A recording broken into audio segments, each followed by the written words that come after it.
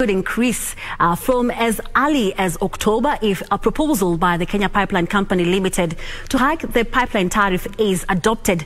The parastatal wants to increase the cost of piping fuel from the current 4 shillings to 61% per cubic meter per kilometer to 5 shillings and 22 cents per cubic meter per kilometer as from October this year. Wycliffe Okech reports.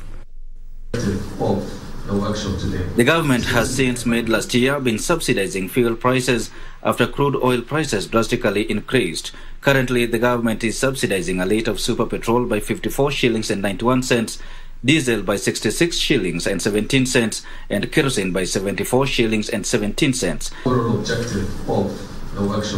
The Kenya Pipeline Company Limited wants the fuel piping tariff reviewed upwards by 61 cents per cubic meter per kilometer for the next 3 years, beginning October this year, which will further increase pump prices. Kenya Pipeline has had a 3-year tariff review which has been applicable for the last 3 years from 2019 to this year.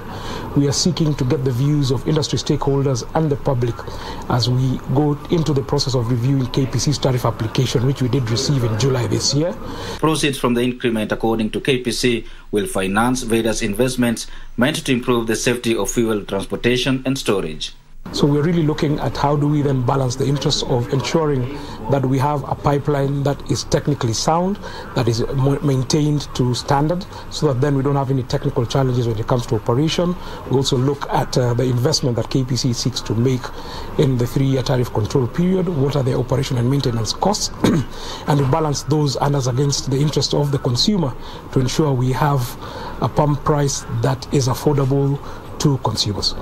In addition, the Kenya Pipeline Company has proposed the unbundling of the current pipeline tariff structure, which will see transportation and storage treated separately. One of the notable changes is we are looking to unbundle KPC's tariff. Historically, we've had one tariff both for pipeline transportation and storage. We're looking to unbundle those so that then we have a separate tariff for pipeline transport and a separate tariff for storage.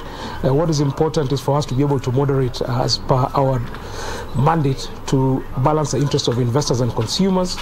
We do know that one of the big topical issues has been petroleum pump price, and the transportation component is one of the line items in the price build-up that Kenyans do pay for at the pump. The Energy and Petroleum Regulatory Authority has rolled out stakeholder engagement workshops seeking your views about the proposed increase in the pipeline tariff. For Prime Edition from Kisumu County, I am Wycliffe Okech.